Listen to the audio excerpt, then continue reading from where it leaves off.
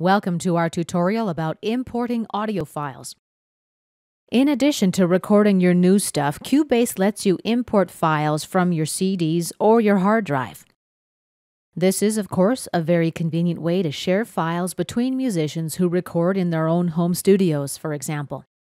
You can import most of today's common audio formats like WAV files, Macintosh AIFF files, WMA files, Windows Media Audio, and MP3s, for example.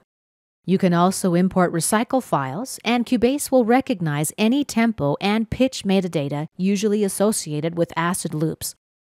Cubase will support many additional file types as we see from the Import Audio dialog window.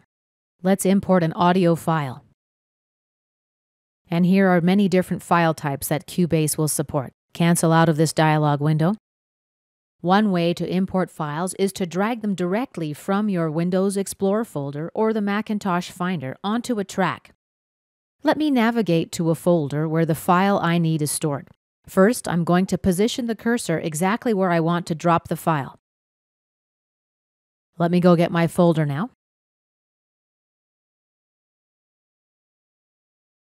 Select the track and drop it right into the Cubase project window.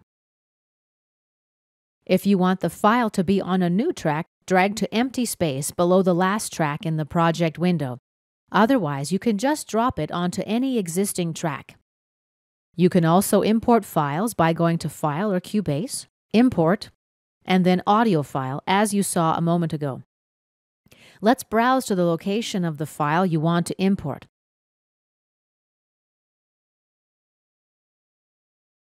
And then we select the file and click the Open button. And the file is dropped on the track I'd selected right where my cursor was positioned. It appears as an audio event in the project window, and I can drag it around like any other audio event to reposition it wherever I like. This concludes our lesson about importing an audio file. In our next lesson, we'll talk about how to import from an audio CD, which is a little bit different.